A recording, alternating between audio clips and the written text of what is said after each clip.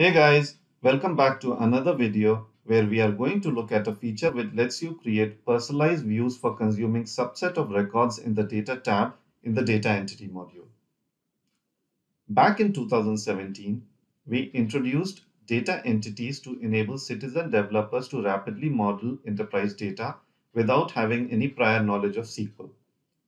Since then, thousands of citizen developers across the globe have used this feature to rapidly create enterprise apps.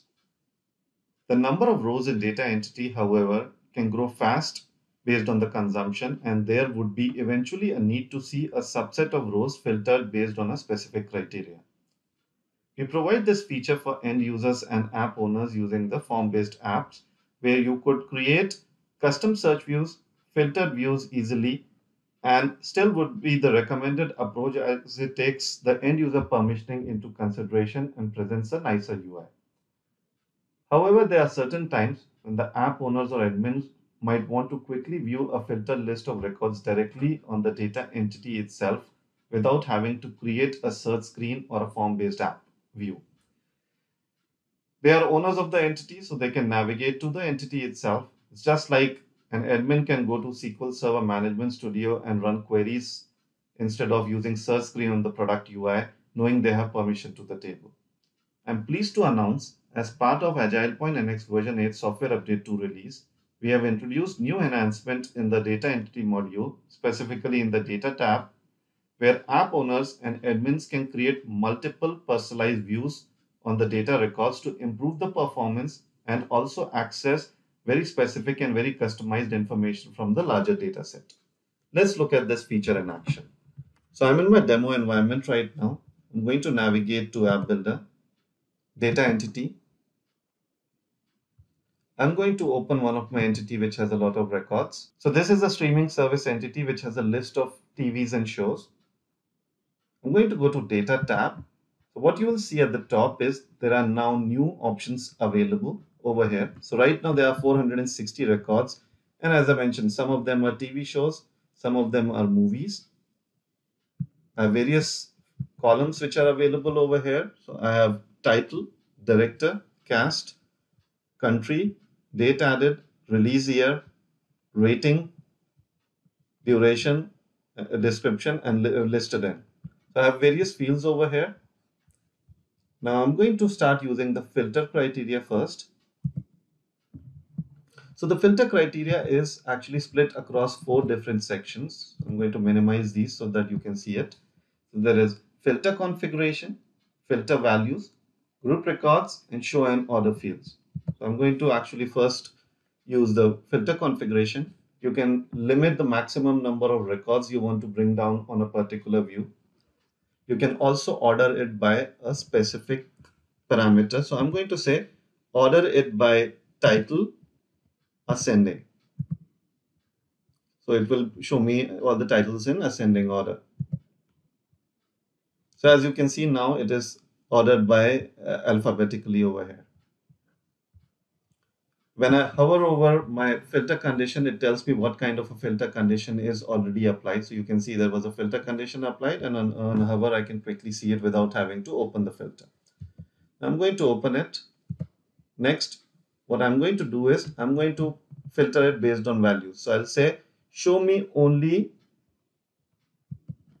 movies. Till now, it was showing both movies and TV shows. Show me only movies. So now you can see the number of records have reduced to 297, and this is all the list of movies which are available. So I'm going to again change my filter. I can further restrict it. I can say, show me all the movies which were released between 2015 and say 2021. So I can specify multiple filter values.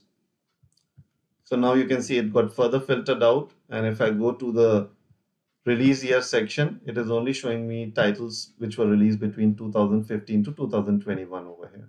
All of the rest of them have been filtered out.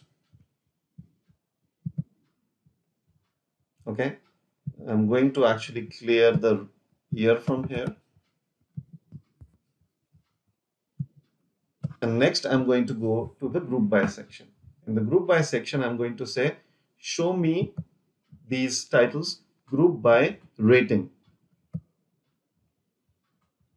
Click apply. So now you can see all of the titles have been grouped by their ratings over here. I can see individual grouping as well.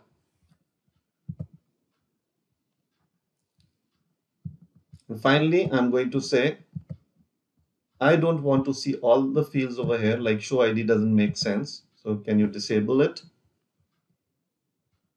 Also maybe disable listed in and description.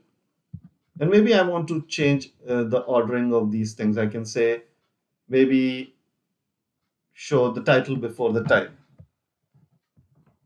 So I'm going to just say change the ordering over here and click apply.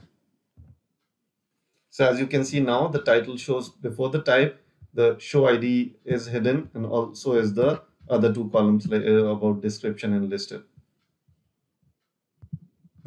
Okay, so now I've created my filter. I'm happy with this filter. What I can do is, by default, there is a standard view which comes out of the box, but I can save it as a personalized view as well. I can click on save and say this will be a view for movies. Right now, I'm not going to set it as a default view, and it is visible to me only. Right now, these views are personalized views. In future, we are going to also open ability to create shared views as well. I'm going to go ahead and click save.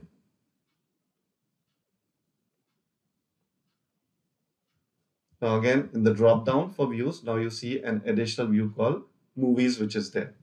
Now I can always export this view into an Excel sheet.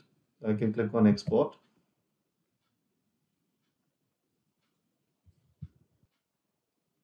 I can see the list of movies have been brought down. There were around 297 titles, so those are all listed over here. Now next, what I'm going to do is, how do I manage these views? I can always make additional filter changes to the view and click save. So those filter changes would be saved. I can clone a view to make a quick copy of it and make some changes, which I'm going to do next. I can always edit a view and change its name or set it as default over here. And I can delete a view as well. What I'm going to do is I'm going to do clone a view and I'm going to call it TV shows. I'll keep it as default view. And I'm going to modify the filter condition that instead of movies, show me TV shows. And click apply. So now it is showing me all the TV shows. But remember, I have marked this as my default view right now.